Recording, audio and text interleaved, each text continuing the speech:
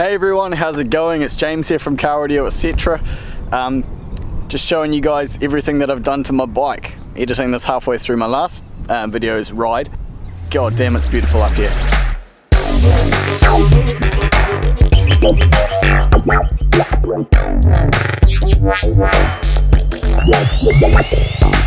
So today all I want to do is talk about my Ninja 300 that I've got here behind me, everything that I've done to it. I've done quite a few modifications, most of it aesthetic. Yeah. So yeah, let's just jump right into it. So this here is my 2014 Ninja 300, Kawasaki EX300 or Ninja 300, whatever you want to call it. This is what it looks like now. Let me just show you what it looks like when I first got it. So it's full black, jet black, same as the gas tank. And I've done quite a fair amount of stuff to it. When I first got it, the only thing that had been done was these mirrors had been added on, these circular, I guess you could call them blind spot mirrors. That's literally the only thing had been changed about it. But me being me, coming from a professional career in car audio and custom modification, I had to do something, didn't I? Right, so let's kind of just, what would be the best way to talk about this? Let's talk about the colour first, to get that out of the way, because otherwise you're just going to be wondering about that the whole time, since it is quite standout-ish. So, the colour, it used to be white, it used to be just straight jet black. I really liked the black. I thought it was really cool. It was, you know, stealth, it was almost like a sleeper model. It was quite badass. It reminded me of the Batmobile, you know, it looked really good. But the only problem with black is it doesn't stand out or catch the eye. And while my main mission in life isn't just to be seen by everyone, I don't have that kind of complex, motorbikers aren't seen on the road. They are hit constantly, T-boned by cars, because cars have apparently the attention span of a teaspoon and don't notice motorbikers on the road. I get it, we're a smaller profile, but the whole point of this colour scheme, is so that people see me. Whether they like it or not, I don't care. If they think, God, that's ugly, that's garish, that's too much, that's fine. You've seen me, now you're not going to hit me. So that's the reason I went for this colour. I'm not saying I don't like the colour, but that's the reason I did this. So, what's with this stuff around here? So, the Ninja 300s, they come in a white version, which I really like. I think it's my favourite stock colour for the Ninja 300. And I thought about just doing everything white. But then I thought, well, what's the point of me putting a whole bunch of work in to make it not unique? You know, just make it really stock looking, like you wouldn't be able to tell the difference between my one, which I'd put lots of time and effort into, and a stock white one. So I thought, well, let's keep with the white, but do something different. So this white here, I might actually be able to show you a bit better from the other angle where the sun is on it. Now this white is actually like a metallic ice white. Let's see if I don't know if you can really see the reflection. You can kind of see the reflection in it a wee bit. So that's metallic ice white. This stuff all around here and on the front of the headlight, this is black and white sticker bomb. So so in case you haven't figured it out already, it's a vinyl wrap. I did it all myself, and considering I have never wrapped anything in vinyl before in my life, I'm actually really happy with how it turned out. It's not perfect, I'm not gonna lie and say that it's a perfect job. There are wrinkles here and there are sections where I had to make cuts, and it's not perfect. I'm admitting that right now. It's not like a professional job. But for my first attempt at wrapping something in vinyl, I think I did a pretty good job. I had a design in my head, you know. I managed to wrap these bits here all the way in carbon fiber, glossy 4D carbon fiber stuff, and then this in ice white. The carbon fiber kind of transitions as accent points around the bike, so this piece was already on it. That's the other thing that had already been done to it. Little carbon fiber sticker there. The good old eBay $30 carbon fiber rear seat delete. Say what you want about them, it does the job. I think it does look a bit better than the factory seat. Only thing I don't like about that is that if I do decide I want to put the girlfriend on the back or something like that, the tongue that is bolted to here in the back that this is held on by prevents you from being able to put the rear seat back on unless you unbolt it and take it out. That's my one peeve with this. But I mean, I'm only on my learners, by the way, which you can see hiding away down in there. I'm only on my learners, so people going in the back seat, it never happens. And the reason I'm only on my learners is because I've been riding bikes for like years now. There's no difference between having a learners and having a restricted in New Zealand, except for that yellow piece of plastic. And to me, it's not that big of a deal having a yellow piece of plastic down there. But anyway, so yeah, I wrapped all of this in vinyl. That's kind of the main thing that I've done that you can see anyway. Yeah, I thought this is probably one of the only stock pieces left. It's the standard black gloss. I thought about doing this in carbon fiber. Oh, and this piece. Maybe I'll do these later down the track. I'll put like some carbon fiber on one of them, maybe. The windshield I've replaced with this quite cool green one. So the color scheme I originally started out with going was I was keeping everything black and I was adding little green accents here and there. I have changed almost all pieces that I can on here of metal to anodized green. So you'll notice I've done the bolts kit, like all the bolts on this bike, grips, bar ends, brake and clutch, all the bolts. The chain tensioners are green, the oil lid is green. Obviously I said the brush, not the brush, the clutch and brake. I've put one of those things on the kickstand, a whole lot of green. I have got another piece of green at home to replace this, but I don't recommend you guys buy that if you're thinking about looking at buying all these little bits of anodized color from eBay. The replacement for this, though it does fit and the screws line up right, they've got the thickness of it wrong and it actually causes brake fluid to leak out, and you can see down in there, brake fluid eats paint pretty quick.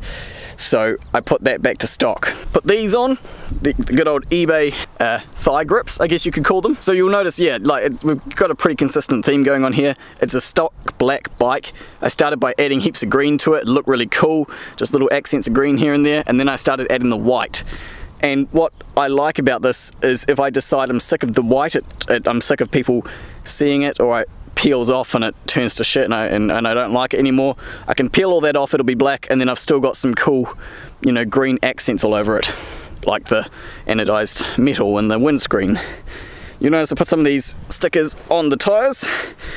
Those are from eBay as well, by the way. I actually really like those. They're actually really good quality. It's not just thin sticker, it's actually quite thick, gummy, not gummy, but it's quite thick, you know, rubbery plastic stickers that go on. They're really good quality. I was very impressed with those. One of the first things that I did was this Hot Bodies MGP exhaust, the Growler as it's called. I really like it. I'll give you a quick demo of it. Hold on, I'm just gonna have to switch the mic around.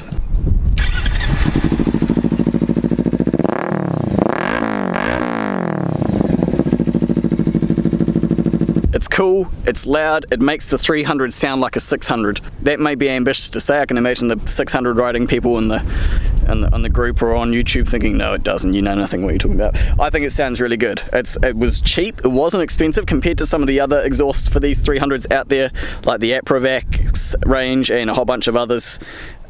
This one wasn't too expensive, and I think it sounds really, really good. Some people told me I might not get compliance or whatever you call it, certification or anything with an exhaust that loud. I have been tailed by lots of cops and it hasn't been a problem. Okay, so cops have not cared about this exhaust. The other main thing I did was the tail tidy. I got rid of the great big poof sticking out the back of it, because let's face it, that's probably the most ugly part of the bike. And now I've got my number plate mounted up in here on, see if I can get that bracket to show up in the light. So that's just an eBay cheapo bracket thing, just bolted back there. This does swivel if I want to adjust it, or if I get told it's not on the right angle. I kept the reflectors because, you know what, as I said at the beginning of the video, for me, being seen is important, and so I decided, you know, I'm not totally baller, I will keep the reflectors, same as I've kept the reflectors on the front. I know a lot of people say take the reflectors off your front forks, they look horrible. Hey, if it catches someone's eye and it means they don't run me over, I'd rather keep them. So I have got that. I have got a light up here which shines on the number plate and lights it up really well. Maybe I'll come back later tonight and show you guys what it is like in the dark, so you can know that it is very easy to see. So yes, I have got a light there which shines on that. It's completely legal, works all good. I've also got a camera here, and I've got a camera here, and they link to this. Another eBay special. So this is a DVR as well as a front and rear dash cam for motorbikes. This is designed for a motorbike, so if I just turn it on here, gonna have to stop the music playing in a second, and I'll cover that in a minute. So now you can see we've got both the front and rear cameras there, and normally I have it on rear camera only, so I just switch the mode to, there's the front and there's the rear camera. See if I put my hand behind the bike, there we go. So I can see what's happening right behind me. So yeah, it's really handy for knowing what's behind you, because maybe that is one of my other pet peeves with this bike. The side mirrors, they're for the most part pretty good, but they just aren't quite wide enough out to show you what is directly behind you, like the car directly behind you. And I mean, of course, I'm not saying I want wider wing mirrors. I still like to be able to lane split and fit between people, so I think it's good, but I just like having the camera because I can see exactly what's happening behind me. And also, I like the fact that this is a DVR, so it's actually recording what's going on in front and behind me. So if someone rear ends me, or I see a crash in front of me or something like that, or someone pulls out, it's recorded. I can, you know, if things turn to crap and go to court, then I can use that as evidence. So yeah, that's, I mean, oh look, there's another piece of green there I forgot to say. Did the brake fluid cap there in green. One of my friends did warn me about this and said he had a friend who did one of these off eBay and that it shot out from the pressure. I've ridden this thing pretty hot and it hasn't been a problem, so that's fine. The good old spools, everyone does them. So now the other thing I've done is I've actually installed a Parrot kit for some music. So what I've got going on here is Parrot controller. Now this is wireless, so it's actually just stuck on there at the moment. It's 3M adhesive to the bar. It's been in the rain, it's been in the sun, it hasn't fallen off yet, so I'm pretty confident with it. This is the screen, which is it my glasses or is it the camera? Is it showing up? That's so funny. I've got polarized glasses on, right? And on the camera screen it doesn't come up with the funny colors, but if I put my glasses on and look at the camera screen, it comes up with funny colors all over it. Polarized sunglasses are weird. So yeah, this I can turn it on. That little ding was from the eBay DVR, so just ignore that. You can't do much about eBay and their crappy sounds. Here we go, Parrot. So this is an MKI 9100, by the way. I haven't got anything connected for Bluetooth because what I've actually got for music is I've got a memory stick. Oh, stay focused. I've got a memory stick plugged in the back of the bike in the USB port, and I just browse and play music whatever I feel like. You know, I've got. So if I go USB, we could go down here, play some Lynyrd Skynyrd, Freebird, and it goes pretty loud.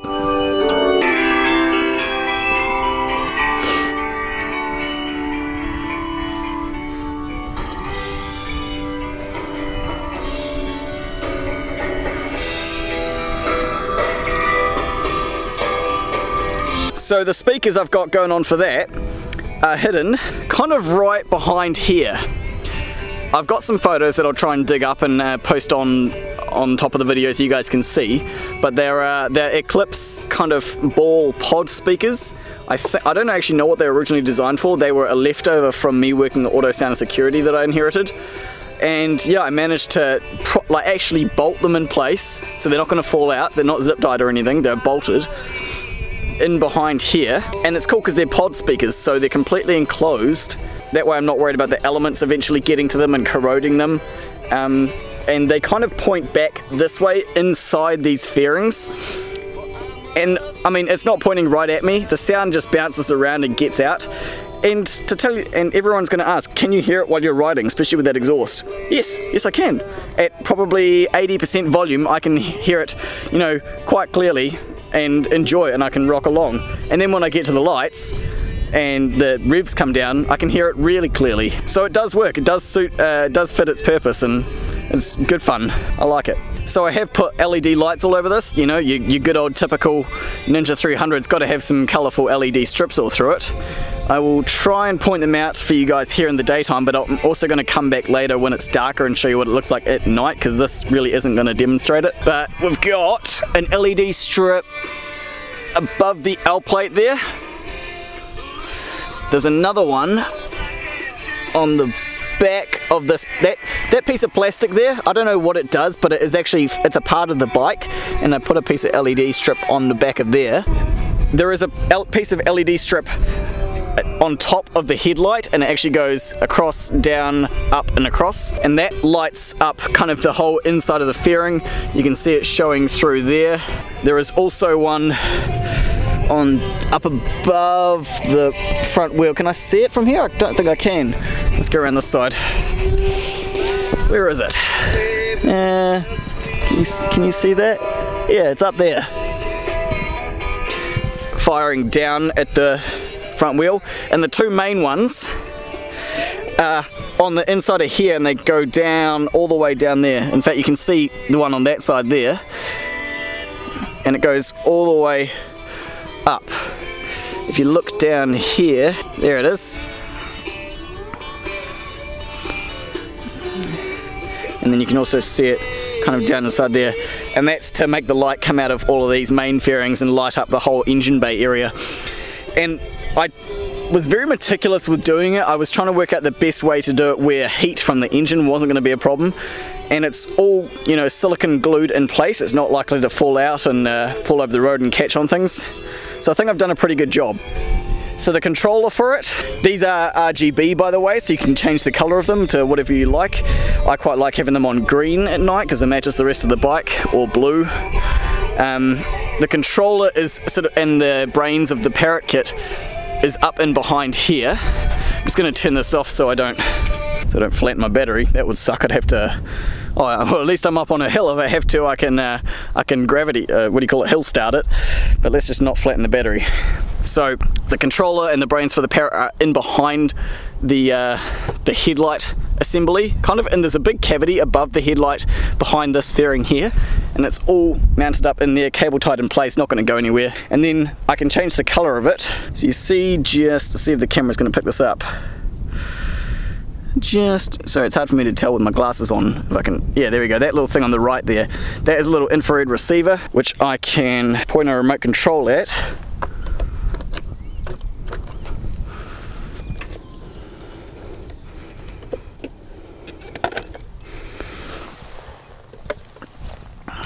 Remote control, set whatever color I like. At the moment I've got it on color changing, so it actually cycles through all of them. I can do whatever I want with it. And here, by the way, that's the USB stick with all my music on it, 4 gigs worth of it. Sounds pretty good, I'm enjoying it. Just keep that in the boot where I can get it. This is the piece I'm talking about where you can't actually put your factory rear seat back on once you've got one of these installed, because it actually, as you can tell, covers up the hole that well, actually no, the hole has nothing to do with it, but these two square slots here are what your factory rear seat claw locks into, and then obviously the finger thing goes down in there and locks in. So if I want to put my rear seat back on, I basically just have to take these bolts off, take out this piece of metal, and then put the bolts back in. Yeah, and getting this back on isn't that hard, but it's not as easy as the factory seat, I'll say that much. I usually have to sort of look under here, but I don't tip my... Oh, and also tip, if you've got one of these, or if you're planning on getting one, install the rubber bungs there, but don't put them there. I saw someone else on YouTube say this, and man, it makes a world of difference. Don't put the rubber bungs in those sections there, because otherwise it's really, really hard to get it to close down. It pushes on that piece of metal, and you have to really give it some weight to actually get it to go down. There we go, I did that, and then, boom, I did it one-handed, boom. Because here we are at night. It's sort of just after dusk now. Just get my key and I'll show you what it looks like now in the dark. I was going to film a little bit earlier, right at dusk, but I wasn't quite home in time, so now we're just a little bit after. So now I'll just turn this on. Oh, for one, let me just show you so you can see the gear indicator really comes up nicely at night. Yeah. And now you can see how much underglow it actually has. Oh, and so here's the number plate. Very, very visible.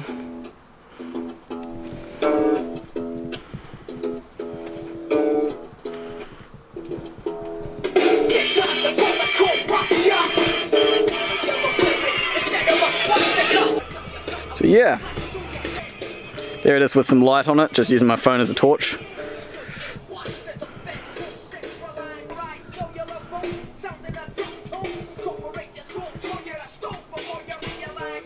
And from up on top.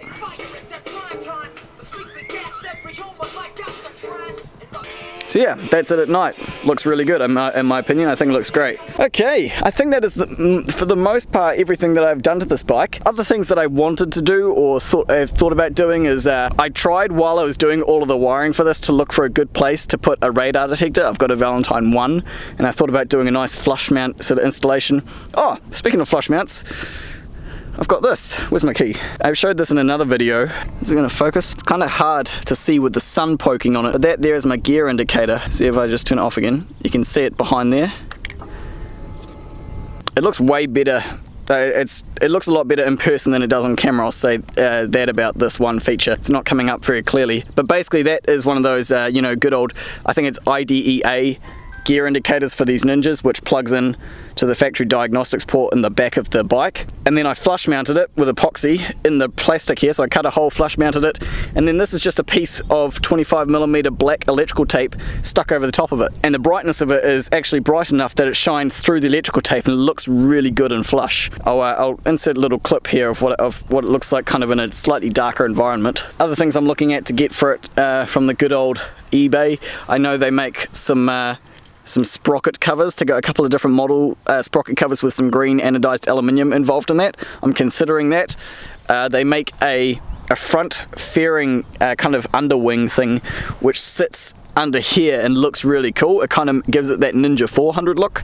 I'm thinking about getting one of those. They're only $100 odd bucks or something like that. I'm just trying to make this thing look as mean as possible. Oh, and eventually I do want to replace these headlights with some KT motorcycle ones. I'll insert a picture of those and you'll get an idea of the ones I want to do. Some people say, you know, do the ones with the halos. I like halo rings on cars, on some cars. I don't like them on the motorbikes as much. I think I like the look of the KT motorcycle ones a lot better. So I'll probably look at doing that eventually. Oh, I've got a something else that I keep forgetting that I've done this. I've got a radiator guard there from eBay, not much money. And then I've also got 2 horns. So that's the factory horn there on the right. But you know, it sounds pretty pitiful, so I've installed a second one. Just, it works off the same thing. I'm pretty sure it's working. I'm just going to check this because I actually don't know. I haven't had to use my horn that much. Yep, they're both working. That way, oh, there goes the music again. So that way, if someone cuts me off, I can let them know about it with my dual horns. Because if one is good, 2 must be better, right? I thought about smoking these with some, you know, some clear smoke vinyl wrap, but I think they look quite good just as the standard kind of crystal white. Kind of gives it the contrast against this black section here. Oh, I totally forgot. Where are the indicators? This here is a, oh crap, I've forgotten the brand. I'm totally blanking on the brand of this. It's an integrated tail light, so the brake light, the tail light, and the 2 indicators are in here. And it's a programmable one as well. So obviously the brake works as standard, the tail light works as standard. Well, actually the brake light can be, what you can have it do is you can have it work as standard, where it just turns on when you pull the trigger or pull the brake, or you can have it go to strobe mode, where when you pull the brake it goes flash, flash, flash on, like kind of Beethoven and dun dun dun dun. I don't do it that way. I use the brake as standard, and then the indicators, they can either be on off like your standard indicator, or it can slide to the right and flash, slide to the right and flash. And that's the way I've done that one because I quite like how that looks. It's like a loading bar. So I'll just show you that real quick, and you can customize those programs really. There's just a push of a button to choose what setting you want, and you can have it on full programmed mode or on full standard mode, or a combination of the 2. Pause the music before it starts. So the tail light is on at the moment. I'll see if I can pull the, actually I'm going to use the foot brake with my foot. So there's the brake. I don't know if it's coming up very bright on the camera, but I know that in person this brake light is actually brighter than the stock one. It's LEDs and it's much, much brighter because it's kind of more focused and directional. If I put on the indicator to the right, here's what we've got. So that's the right hand indicator. And then you can do this, obviously this left is the same.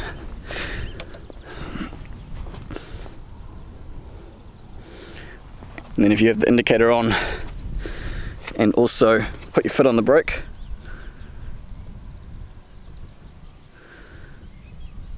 you can still see that it's indicating. Hopefully this is showing up on camera quite well. I realize it's actually a bit of an awkward lighting to be shooting in at the moment, even though it's beautiful and warm out here.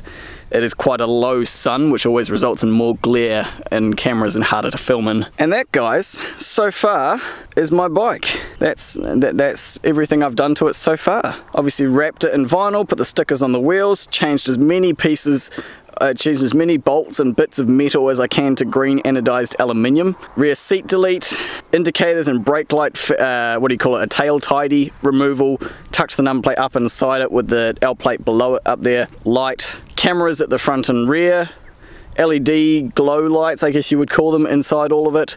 A sound system with a Para MKI 9100, MGP Hot Body's MGP Growler exhaust. That's probably one of my most favorite mod. I mean, that one you get to experience every time you ride it. The tail tidy is more, it just, you know, it looks better from when it's parked on the road, and it's, you know, when people see it from a third-party perspective, it looks best.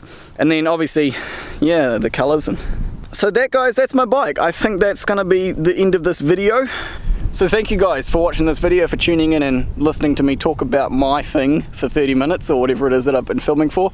I hope you enjoyed it. If you did, if you think it's cool, leave a like or leave a comment. Let me know if you got any suggestions for things I can do in the future, or if you think it's horrible, tell me. I'm not gonna get hurt feelings, but I don't care. Thanks for watching today's video, guys.